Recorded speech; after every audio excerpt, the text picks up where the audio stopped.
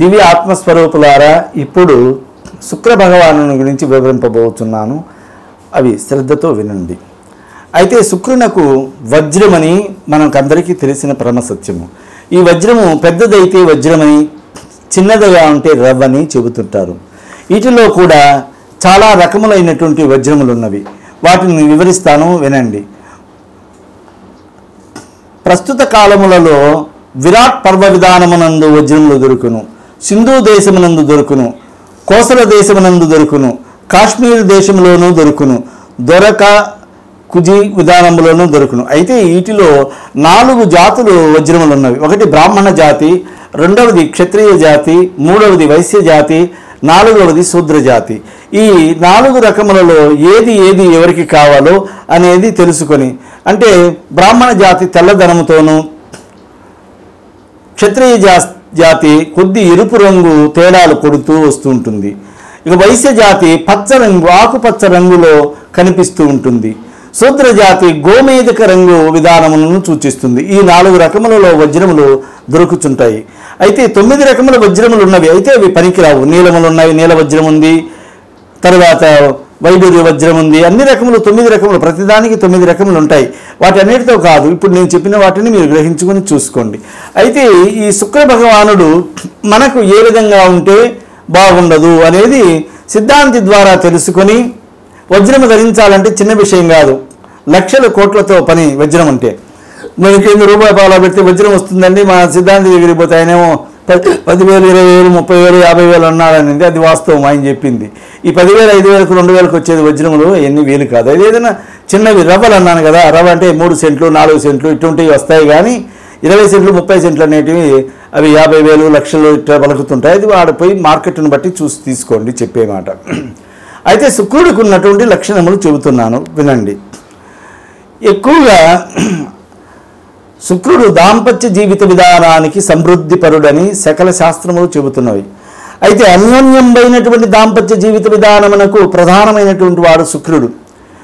అయితే కొంతమందికి 30 సంవత్సరములు వయసు కలిగినటువంటి స్త్రీకి కానివ్వండి, పురుషుడికి కానీ వివాహము కాదు. కారణం శుక్రుడు తప్పుగా ఉండుట, అంటే ఆయన ఉండవలసినటువంటి స్థానంలో లేక మార్పు 3, 7, 8 ఇట్లా కొన్ని స్థానములలో చెబుతుంటారు. శత్రుక్షేత్రములని ఇటువంటి 2 క్షేత్రములని ఉంటాయి. వాటిల్లో ఉండబట్టి అట్టివారు దాంపత్య జీవిత విధానము సమృద్ధి లేకపోవుట, ఇతరుల చేత మాట పడుట, భార్య పైన అపనిందలు పడితే ఆ అపనిందలను తట్టుకోలేక మానసికమైన వ్యధ తన హృదయంలో తాను పడుతూ బయటికి చెప్పుకోలేక, ఎందుకంటే భార్య నడవడికలు తెలుసు తనకి, కానీ మాట పడుతుంటారు. మాట పడినందువలన ఏమిందో నా భార్య ఏమిటా ఈ ఆలోచన మనిషిని కృంగదీస్తుంది. ఇటువంటి ఉండే వాళ్ళు వజ్రమును ధరించండి. చక్కగా ఆ దోషము వైదొలిగి తన భార్య ఎంత నీతివంతురాలనేటువంటి సత్యం తన అంతరాత్మకు తెలిసి అంతటితో సమృద్ధి కాగలడు. అట్లాగే తన సంపద విధానం, అంటే ఇక్కడ రాజకీయం కూడా దీంట్లో గడపవలసి వస్తుంది. ఈ రాజకీయ పరులు రకరకములైనటువంటి విధానములతో నడుచుకుంటూ ఉంటారు. అయితే అట్టి వారికి వజ్రము ధరించటం వల్ల స్థిరమైనటువంటి రాజకీయం ఏదో దాంట్లో దురంధరుడు కాగలడు, మంచి స్థాయికి ఎదగగలడు, మంచి స్థితికి ఎదగగలడు, సకల సంపదలు సకల భోగభాగ్యములను సంపాదించుకొని ఎనలేని కీర్తి ప్రతిష్టలు తెచ్చుకోవడానికి వజ్రము బాగా పనిచేస్తుంది అనేది తెలుసుకోండి. అట్లాగే సంతానము, కొంతమందికి లఘుపుల్లు అంటే చాలా పొట్టివారుగా పుడుతుంటారు. ఇట్టి వాళ్ళకి ఈ పొట్టివారు పుడుతున్నారన్నప్పుడు కూడా మనం గ్రహించుకోవాలి. ఒక బిడ్డ పుట్టినప్పుడు చూసుకుంటే రెండో బిడ్డకి ఇంక అవకాశం ఇవ్వకుండా వజ్రం ధరించగలిగితే వాళ్ళు పొడగరిగా మంచి మేధస్సి పరులుగా ఉండేటువంటి బిడ్డలు జనించగలరు. దీన్ని గ్రహించుకోవాలి. అన్యోన్యత దాంపత్య విధానములలో దెబ్బతింటున్న వాళ్ళు ఈ వజ్రం ధరించుకోవాలి. అట్లాగే కుష్ఠవైద్య విధానం అంటే కుష్ఠరోగము, పాండురోగము, రెండవది చర్మ వ్యాధి విధానములకు సంబంధించినటువంటివి, నరముల బలహీనత, ఆరోగ్యములలో దెబ్బతినుట,